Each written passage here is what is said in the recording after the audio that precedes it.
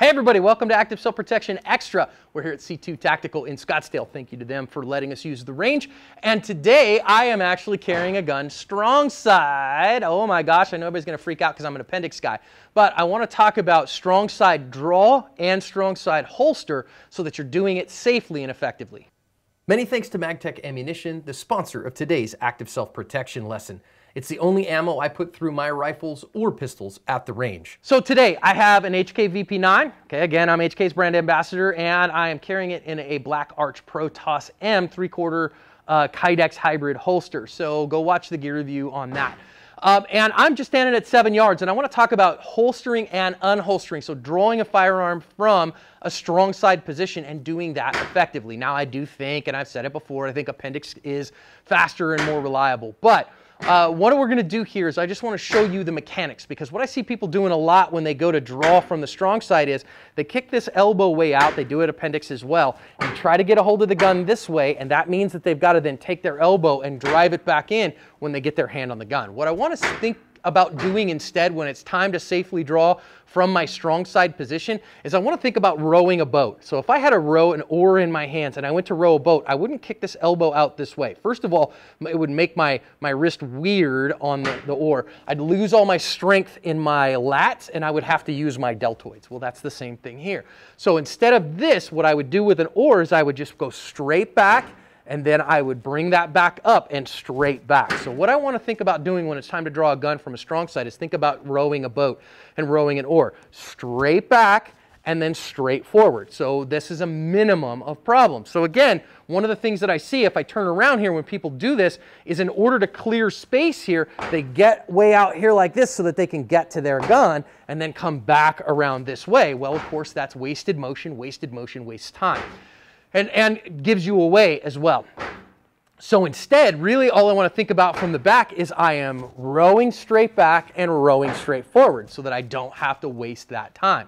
So from the front, again, that same thing. What I'm doing is I'm coming here, grabbing a hold of my cover garment. Now I'm grabbing not in my belly button like I would for appendix carry, but I'm grabbing strong side, continuing to row back and getting the gun, and then grabbing the gun straight forward and driving through in order to get. Let me show it to you from the side. So one of the things that I see people doing a lot of when they're driving from the strong side is they're trying to get this stuff out of the way and get enough space here to get on the gun. So they're thinking about kicking this out to get over and get on the gun while they're fishing all this stuff out. Instead, if I'm here and I'm like, hey man, I don't want any problems, I'm from a surrender posture. Again, I row back, row forward, click. Notice that I didn't move anything that didn't need to be moved. Now then, if I am from here in a fig leaf posture, if I'm in a fig leaf, I'm going to do the exact same thing. So if I show you here from a fig leaf, I'm just going to row back and row forward. Okay, that's all I'm going to do. If I am, you know, again, defensive fence, those are the two that I really like to do. So from a fig leaf posture here, all I am going to do is I'm going to row the boat back, get the gun, and drive it straight forward. That's all I'm going to do. Let's try it a few times live fire so you can see what it looks like.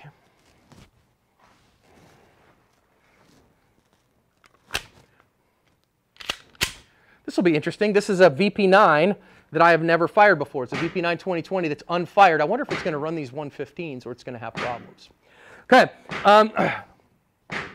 Now then, I just loaded this gun. So now I want to be very cautious and make sure that I holster this firearm completely correctly. So when we talk about holstering a firearm strong side, a couple things that we're going to do. We're going to bring the gun back to us. We are going to then clear our cover garment while we touch ourselves with that gun. We're going to clear all the stuff and look and go, is my holster clear? It is. Step my strong side foot in, bring the muzzle back here and touch the outside. It's going to do a couple things. Number one, make sure the gun's not pointed at me. Number two, if I have one of these little flappies, it makes sure that it's not covering the holster. So then that way I come up and then very safely, carefully, reluctantly put it in the holster. And now the gun is safely holstered. So we're just at 7 yards and I don't even care about that stuff. I just want to show you what it looks like a little bit here to do this with the row without the problem. So again, if I start here because I am normally kind of a fig leaf kind of guy, so when it comes time to get out of the, to remove my cover garment, what I'm doing here is I'm coming over with this hand and grabbing a whole bunch. Now I'm not grabbing it sideways here because that will actually pull my cover garment around and make it harder for it to get off of the grip at the butt of the gun.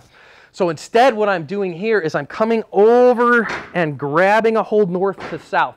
So then it gets the gun and starts removing the cover garment. And then as I'm rowing back, I row around and up.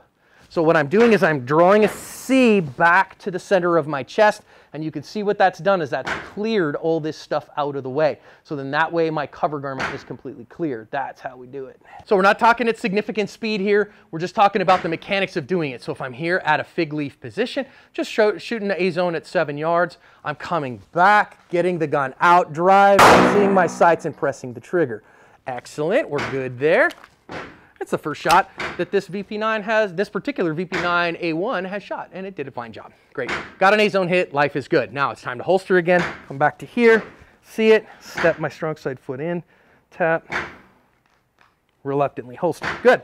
Now from the defensive fence, hey man, I don't want any problems. This looks a lot like, so when people say, hey, put your hands up, instead of this, hey man, I don't want any problems, I like this, hey man, I don't want any problems. You got it, dude. Here are my hands, whatever. Looks exactly the same to a bad guy, but it gives me my elbows tucked, gives me a little better place with which to draw a firearm if I find a time to counter ambush. Same thing from here. All I'm going to do is I'm going to row the boat, come over, clear the cover garment, drive it out, see my sight, press my trigger, and my life is good, and I get an A-zone hit. Reholster safely. Get that out of the way, tap, safely, carefully, reluctantly holster. So, safe drawing and holstering from a strong side position. That is my recommendation of how you do it.